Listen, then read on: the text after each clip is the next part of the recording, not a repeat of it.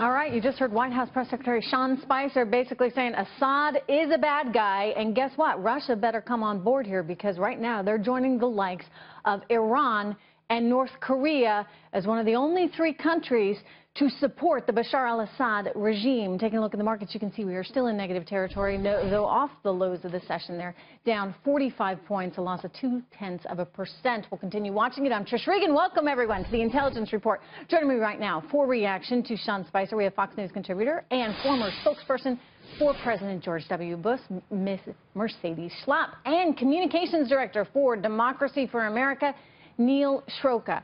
You know, Mercedes, I'll tell you, for people like Neil included, and Neil, I'll give you a chance to give your rebuttal on this, but for people like Neil that kept saying over and over and over and over again, somehow Vladimir Putin was in cahoots with Donald Trump, I think this, what we just saw, is making that narrative increasingly difficult for him. What say you? Well, there's this reality that exists, which is, as we've known for a very long time, even before President Obama's administration, is that Vladimir Putin is a thug. And it's very clear that while we saw this weakness under President Obama's administration in dealing with Russia, Putin was able to take advantage, and they became a rising power. Russia became a rising power in the Middle East, and obviously very influential in Syria, and especially with his relationship with Assad.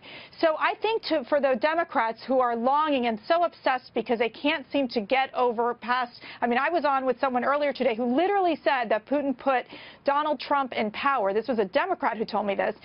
They can't get over that hurdle. Then it becomes increasingly difficult when you're starting to see the reality of what we're dealing with right now, which is the fact that the United States is responding in a strong way to Russia, especially as Russia is tagging along and staying strong with Assad. Is this what we should be doing, Neil?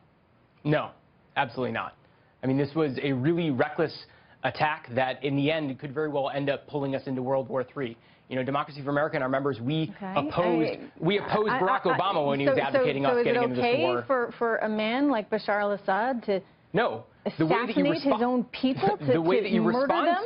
The way that you respond to the threat of Bashar al-Assad is, number one, work with the international community diplomatically to get that guy out of power, something that prior to last week Donald Trump was unable to get behind doing, and two, get people out of harm's way. If Donald Trump really cares about the sweet little children that were murdered last week, maybe he should find a way to bring those kids out of harm's way and welcome them in the United States the way that we have refugees years and years before. All right, so we're supposed to bring all of Syria to the United States of America, and that's somehow going to solve everything. No, the way we do is, if we want to save children, we get them out of harm's way. So here's what you are saying that makes sense.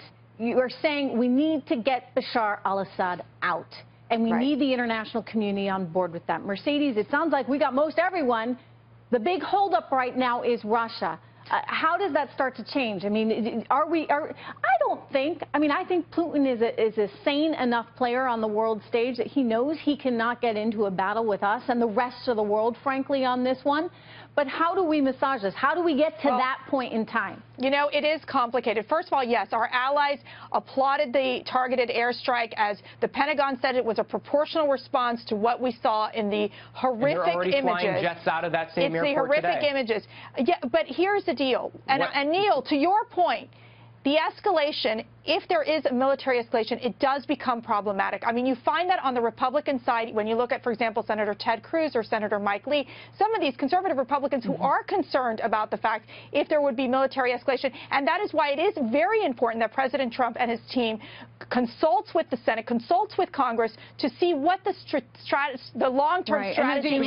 That's the key here. And you know what, Neil, I'm going to jump in because we're short on time, but that is the key. In other words, long-term strategy. We can't do this like Iraq.